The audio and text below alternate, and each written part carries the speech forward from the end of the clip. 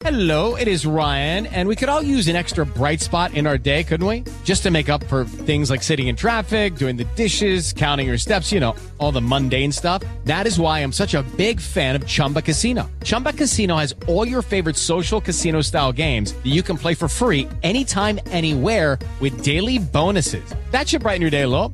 Actually, a lot. So sign up now at ChumbaCasino.com. That's ChumbaCasino.com. No purchase necessary. VGW Group. Void where prohibited by law. See terms and conditions. 18+. Hello and welcome. It is Eric Erickson here, the Eric Erickson Show across the nation. The phone number is 877-973-7425 if you wish to be on the program. We got to get back to and talk about the economy. This is Matt Egan. He is on CNN. This was another brutal week for the American economy. Stocks are down, inflation and borrowing costs are up. And all this is causing real economic anxiety for families. The good news is that the jobs market is still pretty strong. Historically low unemployment, layoffs are relatively uncommon, though they are picking up a bit. The bad news is even the White House concedes that the jobs market needs to slow down to get inflation under control. Inflation is so high that the Federal Reserve is resorting to the most aggressive interest rate hike since 1994. Now, the goal is to slow the economy just enough that prices chill out, but not so much that it causes a recession. And that's not going to be easy. In the meantime, borrowing costs are surging, especially in the housing market. Mortgage rates are spiking at the fastest pace since 1987. The average 30-year fixed-rate mortgage is now 5.8%. That's almost twice as high as a year ago. And this will price some people out of the housing market. The higher mortgage rates go, the less home you can afford. Business leaders and investors are getting nervous. A new survey from the Conference Board found that 60% of global CEOs and executives expect a recession by the end of next year. And 15% say we're already in a recession.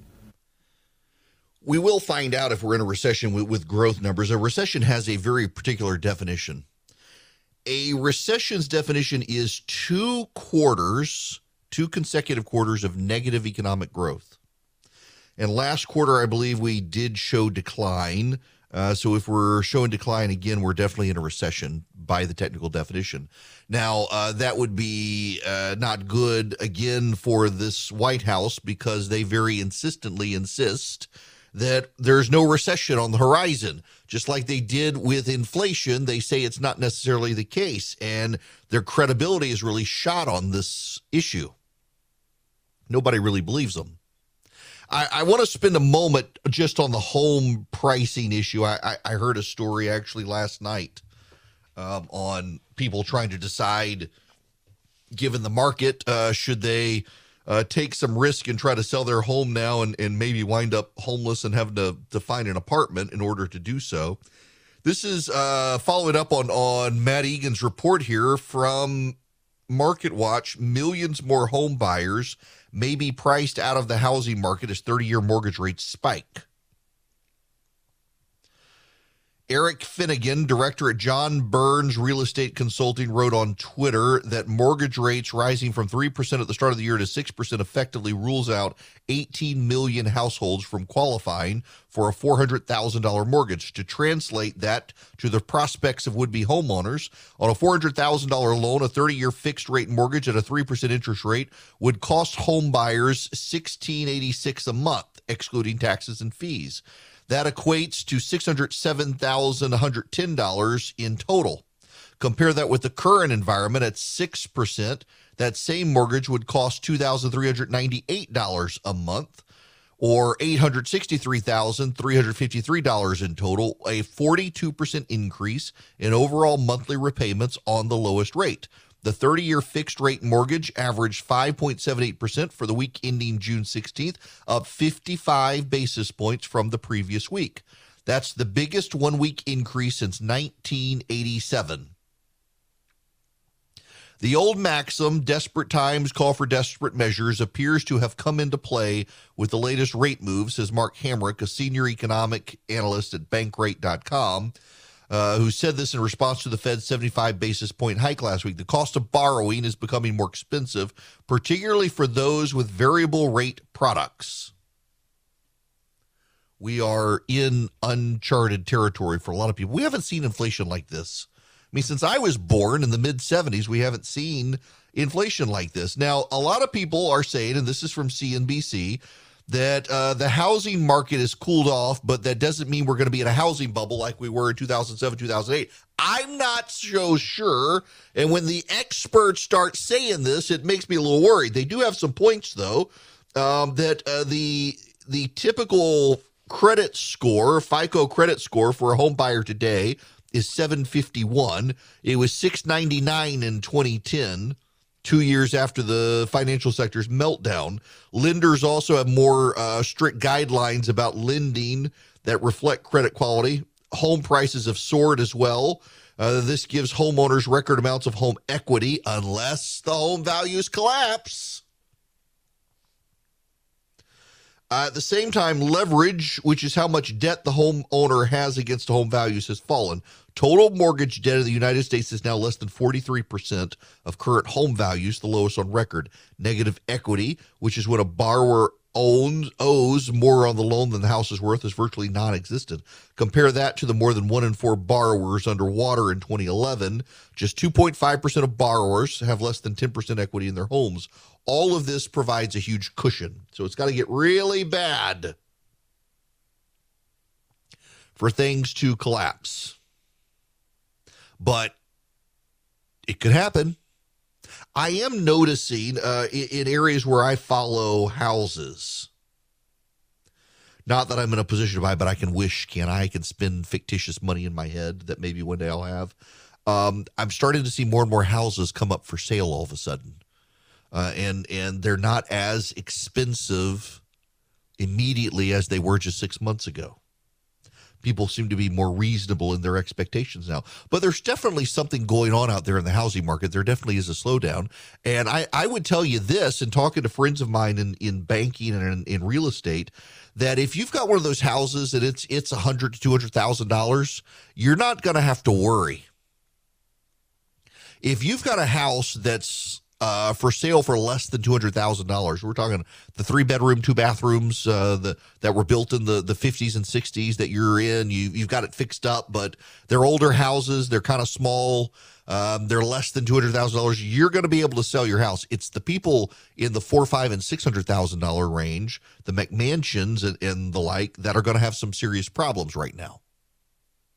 They're going to have harder time finding buyers because the buyer who could afford a $400,000 house 3 weeks ago no longer can. That's how dramatically things have changed so quickly. But we're also in this period of stagflation. Stagflation is where you've got the markets aren't doing much. Inflation is high. Interest rates are high. The economy's just not growing. You know, we presume, all of us who in our 40s and younger just presume the stock market just goes up and up and up and up and up and up. Quick fact for you, I learned over the weekend in the Wall Street Journal. From 1966 to 1982, the stock market barely moved. Now, pay attention to this. This kind of blew my mind.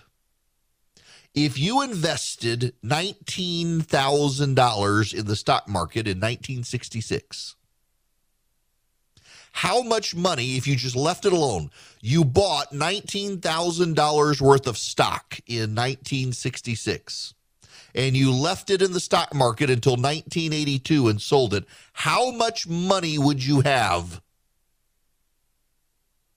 The answer, $18,500. From 1966 to 1982, you'd have lost $500 on a $19,000 investment. That was mind-blowing. Because you think you're going to get, at least a couple of percentage points every year. The strategy in times of stagflation is to buy stocks that pay dividends, not stocks that are growth stocks. Because stocks that pay dividends over time, you'll be making money, and the more stock you own, the bigger your dividend. You buy more stock, you reinvest it, your portfolio continues to grow that way without having to be in growth stocks. Growth stocks in stagflation aren't going to grow. Now, again, I'm not an investment advisor. I am not an economist, but I know how to read the people who are.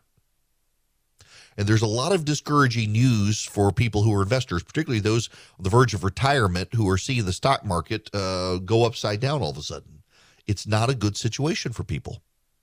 And this is why Joe Biden and the Democrats are having problems, no matter how much they blame other people. Here's Larry Summers, the Obama Treasury Secretary, Bill Clinton's economic advisor. He was the one Democrat to loudly and forcefully say, inflation is coming, Democrats, don't spend all this money. And they chose to attack him, vilify him, and ignore him. I think all the precedents point towards a recession, Chuck. There's always a first time for everything, and I don't want ever to make forecasts with certainty. But if you look at a whole range of indicators, if you look at what's happened in markets, if you look at the relative levels of interest rates of different durations, if you look at surveys of consumer expectations, and if you look at the simple fact that what drives inflation is supply and demand. Supply doesn't change that fast, and so mostly what you need to do to reduce inflation is reduce demand, and that is a very hard process to control, and so it usually leads to recession. Usually leads to recession. Now, here's the fascinating thing that I like, that I really like hearing Democrats do this, because it's a tip-off to those of us who are in politics that they know what's coming, that they're trying damage control at this point. And you got to hear this. This is, first of all, from Jim Clyburn, the number 3 in the House of Representatives. He's the guy but for whom Joe Biden wouldn't be president. South Carolina Democrat. Listen to this. Is the country headed toward a recession? How do you think the economy is doing? Well, none of us are pleased with the economy. We know what a deep hole that we were in. Yes, you know, I chair the coronavirus subcommittee, and I know how flawed our healthcare system was in trying to get the virus under control. I know how inept the previous administration was when it came to getting out in front of this virus. We got ourselves into a deep hole, and in order to get out of that hole, we had to ratchet up spending. We put money in the economy. We tried to keep businesses open, try to keep people with income in their pockets. And whenever you do that, you run the risk of inflating things. And what you then have to do is try to find some balance in all of that. Blaming Trump. See, blaming Trump. Here's John Harwood, Biden's mouthpiece on CNN. Yes, in terms of this particular economic problem, look, it is fair to say that Joe Biden's fiscal policy at the beginning of the administration may have exacerbated the problem of inflation. It did not create the problem of inflation. There are many factors that went into that, including supply shocks from the pandemic, loose monetary policy from the Federal Reserve, the war in Ukraine, all of that. The economy springing back to life from the pandemic, that in itself made demand surge, and the government had put a lot of money in people's pockets. So that's a legitimate criticism. On the other hand, the Federal Reserve is the steward of monetary policy. That's the most important way of controlling inflation. And Joe Biden, as the face of the American government, gets asked every single day, what's your strategy on inflation? What's your message on inflation? There aren't too many good answers for that, and the president has to come up with some answers. And we're going to be dealing with this all the way through the election, because inflation is going to be with us through then. But the idea that any president of the United States, for example, can just make gas prices go down is kind of ridiculous. He could. George W. Bush did when he was president, just by announcing they were going to expand gas exploration. But man, they are in full damage control mode at this point. It's not his fault. It's not his fault. There's nothing he can do. There's nothing he can do. It's Donald Trump's fault. Here's the problem. This is a very real problem. And I need all of you to really, really understand this one for me. Joe Biden and Janet Yellen, his Treasury Secretary, Joe Biden and Janet Yellen, his Secretary of Treasury, both said inflation was transitory. And then it turned out that it was not transitory, and they were, oops, my bad. Joe Biden and his Treasury Secretary, Janet Yellen, are now saying no signs we're going to have a recession when 60% of global businesses believe we are either in or about to be in a recession. Larry Summers, the man who warned them about inflation, says a recession is coming. If Larry Summers and corporate America are right 2 times in a row and Joe Biden as Treasury Secretary have doubled down twice and denied what was coming, it destroys their entire economic credibility. And that's coming. A recession is coming.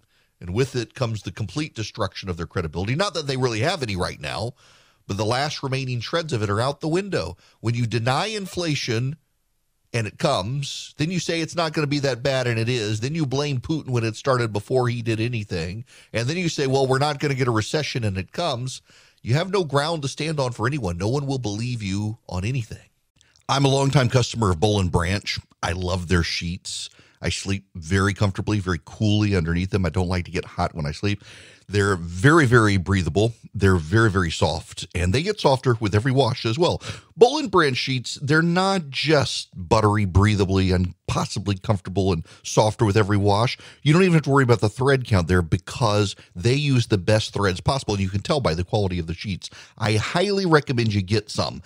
My wife and I, she heard the ads on other shows. She doesn't listen to my podcast, and she wanted them. And then we got some, and we've fallen in love with them. We've got them on a lot of the beds in our house. They use the highest quality threads on earth for superior softness and a better night's sleep. They're so luxurious. They're beloved by 3 American presidents, and they got over 10,000 reviews, all of which are fantastic reviews. And right now you can get 15% off your first set of sheets when you use the promo code ERICK, E-R-I-C-K, at bollandbranch.com. That's Boll & Branch, B-O-L-L-A-N-D branch.com. The promo code is ERICK, E-R-I-C-K. Hello there, it is Eric Erickson here. The phone number, 877-973-7425. Let me go to the phones. Tammy, you're going to be up first. Welcome. Hey, Eric, how are you? Good, how are you?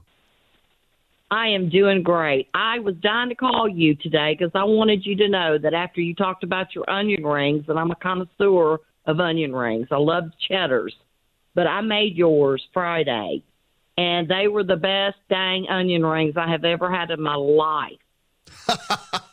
Well, I hope you didn't lose your thumb in the process.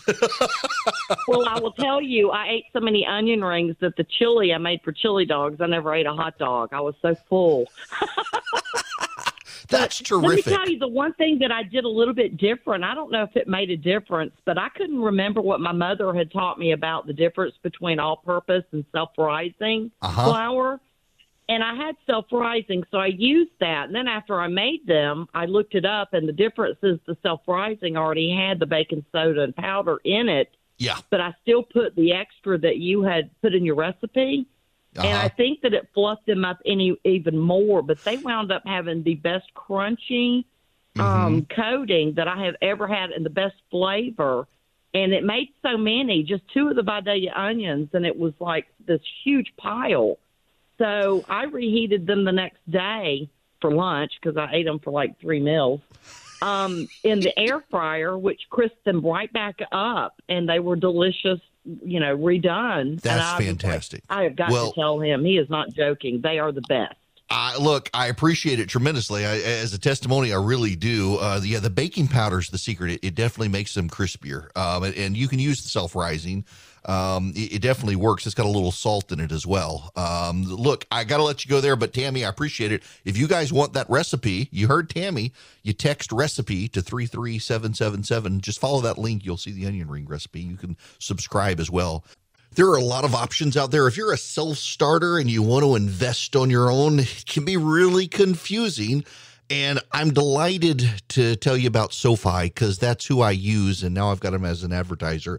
If you're a SoFi user, my gosh, you get all sorts of options, great research. You get the ability to invest in stocks, EFTs, crypto, plan out your retirement. More importantly, you got people you can call on. I mean, for example, I can use SoFi to buy stocks and EFTs and do the deep dive research if I need to and get complimentary financial planners ready to help answer questions. You can too, whether you're stuck on where to start or need help deciding what to to do next. You can even save for retirement with traditional Roth and SEP IRAs. They have so many options. If you're into crypto, you can also explore crypto. They've got 30 available coins: Bitcoin, Ethereum, Cardano, Solana, Dogecoin, and so much more. But more importantly, they've got the #1 ranked automated investment tool, their robo-advisor. It takes the stress out of building and managing a diversified portfolio without having to pay a bunch of experts to do it. I really like SoFi. Y'all, I've tried, you name it, and I probably tried it, and I settled on SoFi and think you will like it as well. Cut through the jargon, make investing easier with SoFi. Visit SoFi.com/Eric to learn how you can win up to $1,000 in stock when you open an account. That's SoFi.com/Eric. Brokerage and active investing products offered through SoFi Securities LLC, member FINRA SIPC. Hello there. Yes, you can join in if you like. 877-973-7425. I'm going to go back to the phones. I'm going to go to Tracy. Welcome to the program. How are you? Hey, Eric, doing great. I'm the mom that sent you a photo of the baby formula on the shelves of the Mexico City stores this weekend. And, I mean, you can get any brand. All the U.S. brands are there. Shelves are full. Our relatives who live in Mexico City are scratching their heads about not understanding why we have a shortage. So I was wondering if you could speak to how come it's not a problem there. And then I just want to do a PSA to all the moms out there. Get on a flight, if you can, to Mexico City. Go shopping. Bring home your formula.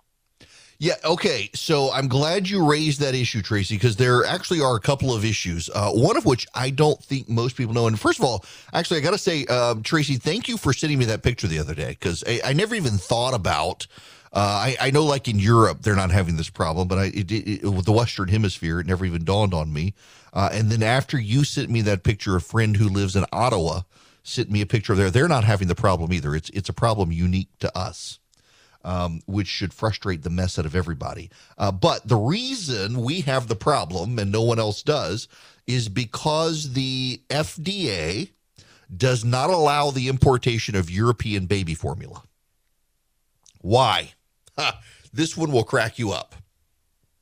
It'll make you mad, too. The FDA does not allow the importation of European baby formula because European baby formula has a stricter formulation that limits additives and preservatives to the formula. American baby formula has a longer shelf life than European baby formula. And listen, I realize there are those of you who are organic, into organic stuff and all natural and the like, but American baby formula, it doesn't cause all sorts of problems because it has those preservatives in it. It lasts longer and tends to be cheaper than European formula. As a result, but you can't get it right now. And I don't know if you heard, the Abbott plant shut down again with more problems. So we're having this problem. Mexico and Canada, not only do they have domestic facilities that make formula for them, but they also allow the importation of European formula. The result is they don't have shortages. Now, Tracy's son was at the beach. I want to say, if I remember her email right, was on a mission trip at the beach and was in a store and saw the baby formula and just a huge aisle of baby formula. In this country, a number of states are no longer seeing shortages. They've been able to catch up. They've been able to boost production. But Abbott makes some of the more common baby formulas, and they've shut back down again. And so people are having the problems. Very frustrating. It really is. I'm, my wife and I, we had to use, it's kind of absurd, by the way, that there's this sentiment on the left about just breastfeed. Why aren't you breastfeeding? It's better for your child anyway. My wife had a double mastectomy. She couldn't breastfeed. And the number of people, I remember when we had kids, and we had to do formula, and the people, even they were like, I can't. Why won't you? Well, we couldn't. Physically impossible. And people just can be very judgy. I related to this in a big way. There's some audio making the waves of Van Jones on CNN. Now, I I want you to know, Van and I don't agree on a host of issues, but he is a very, very nice guy. He was the guy had made a lot of remarks sympathetic to communism and the like, got hired by the Obama administration, was pushed out as being too radical. And I was at CNN at the time, and I had gone after him for a lot of the stuff he had said. And I got to know him, and it's always remarkable when you get to know someone, you realize they're not actually the boogeyman you think they are. He is a terrifically nice person, wonderful father. And also, he's kind of had an awakening about just how far off the deep end white progressives have gone in this country. And he's not afraid to make his own side mad with a number of his statements that rock the boat. He's no longer typecast as the progressive voice on CNN. He's very Democrat. He's very sympathetic to Biden, loves Barack Obama, but he's willing to call out his own side. And I don't know about y'all, but I personally, as someone who does this with my own side, I kind of appreciate the people who are intellectually honest enough to call out their own side and say, you guys are being nuts. And boy, did he go to town on CNN. Becoming a party of the very high and the very low. If you pull out the working class, you've got people who are very well educated and very well off. Those people talk funny. Latinx, I've never met a Latinx. I've never met a BIPOC. I've never met, all this weird stuff that these highly educated people say is bizarre. Nobody talks that way at the barber shop, the nail salon, the grocery store, the community center. But that's how we talk now. So that's weird. And then the people who are very low down on the economic ladder need a bunch of stuff. You wind up over-promising, we're going to give you reparations to people at the bottom of the economic ladder, talking weird to appeal to people at the top of the economic ladder, and the working class walks away from you. That is the danger we're facing. It is. The Democrats have lost touch. There's a story out about the ongoing protests outside Supreme Court justices' homes. This is from Fox News. Pro-choice protesters congregated outside Supreme Court Justice Amy Coney Barrett's Virginia house on Saturday, dressed in clothing, appearing to be soaked in blood, and holding baby doll toys. Abortion on demand and without apology signs held by members of the group Rise Up for Abortion Rights read on Saturday as they stood outside Barrett's home in Falls Church. The protesters were armed with baby doll props and were wearing pants appearing to be soaked in blood to show a future of forced abortions or forced births if the Supreme Court overturns Roe v. Wade. Protests erupted outside of conservative Supreme Court justices' homes in recent weeks following the leaked Supreme Court draft opinion signaling the nation's highest court might overturn Roe v. Wade. Your neighbor says post-Roe, we say hell no, protesters shouted outside of Barrett's home. Hey, hey, ho, ho, the handmaiden has got to go. Oh, my gosh. Hey, hey, ho, ho, the handmaiden has got to go. Yes, back to the kitchen where all of you should be. Wow. It's against the law to protest outside a federal judge's home in an effort to persuade the justice on an opinion. And yet, Merrick Garland is refusing to prosecute. Y'all remember that when they make demands on Republicans to take action. Y'all remember that the Democrats, it's just convenience for them. No intellectual honesty there. Let me get back to Van Jones's clip. Van Jones says that the white Democrats who are in charge, the highly educated, overwhelmingly wealthy Democrats, they are incapable at this moment of relating. They talk in funny ways. They do. They talk in deeply funny ways. They say things that no one really understands. They use phrases that no one can relate to, like Latinx, whatever they want to say. And I saw one today where the federal government is using your tax dollars to push the word women with an X instead of an E, WOMXN, which has been pushed for a while, and yet here we are again with something that no normal person wants. where X kind of becomes the letter that is substituted for everything. And they think that stuff matters while people are hungry. They think that stuff matters while people are losing their shirts in the stock market. They think that stuff matters in ways that do not matter. And that, frankly, is the biggest issue here. The white upper-income Democrats care deeply about things that don't matter to anyone else. They care deeply about things culturally that turn off other people. I'm going to be very honest with you with where, and I was telling friends of mine this morning, and some of them disagree with me. Republicans are in a unique moment right now because suburban soccer moms can put up with a lot and will let a lot go. They're not deeply as hostile to transgender issues as a lot of conservatives are. They're not deeply as hostile to gay rights and pride issues as a lot of Republicans are, but they're willing to lash out on all of that stuff as long as their 401k sucks. And they're mad about cultural issues, but they're mad about cultural issues because they have license to be mad about those cultural issues because of economic issues. If the economy's fine, they'll put up with all that stuff and they might even embrace it. But right now, they're so mad about all of it. Republicans have a unique opportunity to push a little bit further on these issues. And they can do so as well because Hispanic voters and an increasing number of young black men are really put off by this nonsense. Hispanic voters, young black men, and a whole lot of non-college educated white people are the three groups that do not believe boys can become girls. And while the economy is bad and the country is turning on the Democrats, the Republicans, the conservatives, if they don't screw it up, they've got a unique moment to change the country on this stuff, to take advantage of people's angst.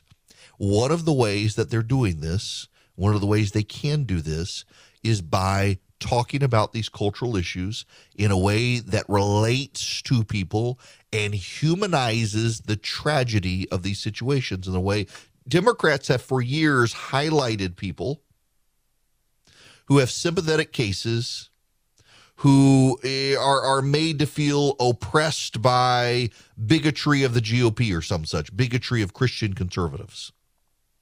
But right now on these particular cultural issues, the Democrats have overplayed their hand, and most notably, they don't realize they've overplayed their hand. That is perhaps distinctly the most important part here.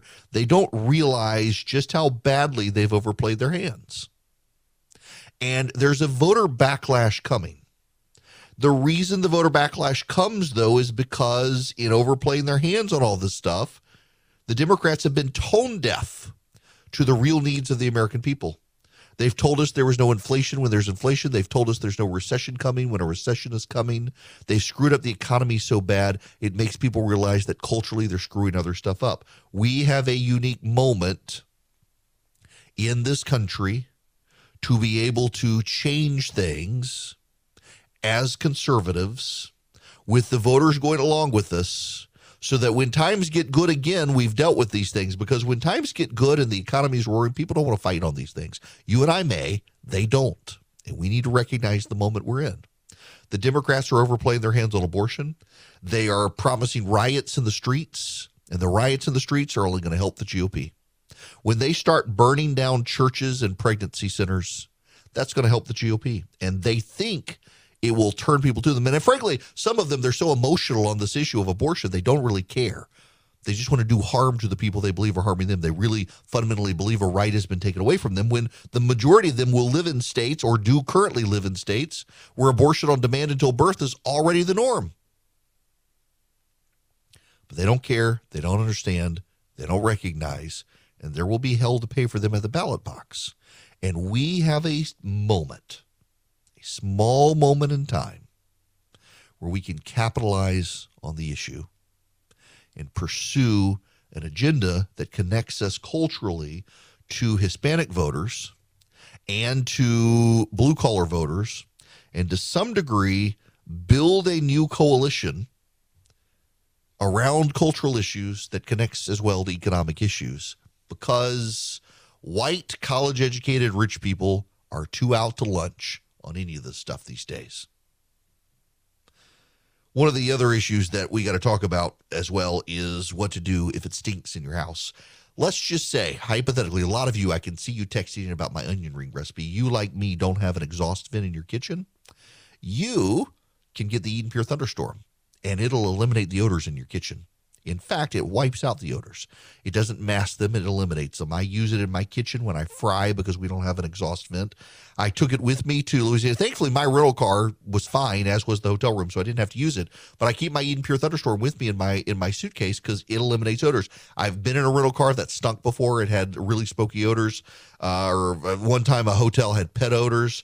It was able to eliminate them. You can get 3 of them right now for less than $200. An unbelievable deal, particularly with the cost of everything else going up. This one won't disappoint you. You go to EdenPureDeals.com and you put in my discount code ERIC3 on the front of the site. EdenPureDeals.com. Discount code is ERIC3. You get 3 Eden Pure Thunderstorms. Now, normally they each cost about $100 some odd.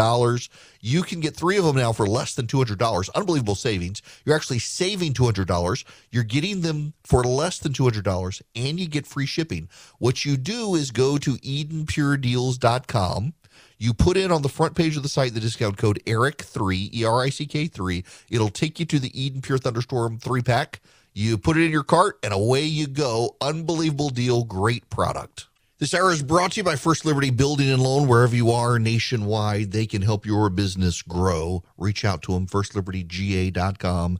Big deals for people who want to be businesses that want to be big deals. FirstLibertyGA.com. Tell them I sent you. Now, let's see. I want to go to Jeremy. You're going to be up next, Jeremy. Welcome. Hey, Eric. How are you doing today? Good. How about yourself? Doing well, doing well. Quick question for you, and I think it's almost like a cyclical question because it's something that always comes up every single midterm. And I remember the same conversations and listening to the same pundits back in 2014. We keep hearing the term historical losses, unbelievable losses, for either party. Can you define what historical losses looks like? And at the same time, if we happen to see those historical losses for the Democrats, do you think they will stop and reassess? Where did they go wrong and maybe change? I know in the past they have not done that. Oh, that's an excellent question. Let me do this for you, Jeremy.